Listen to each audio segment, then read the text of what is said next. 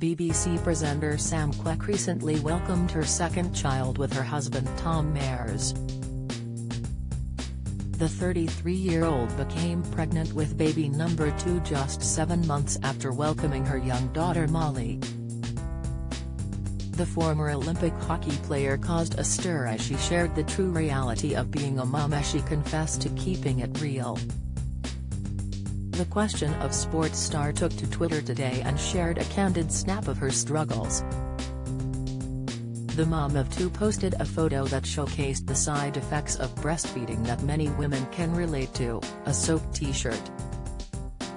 In view of her 201,000 followers, Sam shared a selfie where she sported a shocked expression on her face. The on-screen star sported a navy blue t-shirt where her leaked breast milk could visibly be seen through her top.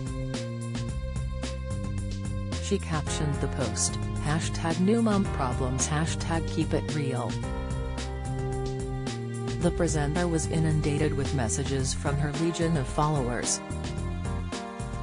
Twitter user, Charlotte Todd commented, "That's just made me laugh so much and brought back similar memories." Sam replied, "Bad in it." Sue Searson reacted, "Ha. I remember those days even though 30 years ago. I had an incident in a restaurant whilst wearing a satin blouse." The BBC host replied, "Been there too." Stephen Clark remarked, "Haha. I have forwarded to my daughter who is expecting her first in July." Lord Sugar says Meghan Markle seek his help after trademark issue. Latest Ricky Gervais accused of lying about afterlife dog's death. TV Lewis Hamilton risks sparking neighbors' fury in plans to cut trees. Sport, I remember those days. Used to have to wear a few breast pads to try and stop it coming through, Dawn added. Sam recently opened up about her family after she became a mum for the second time. The former sports champion admitted that the arrival of their second baby came as a surprise for the couple after she suffered a miscarriage.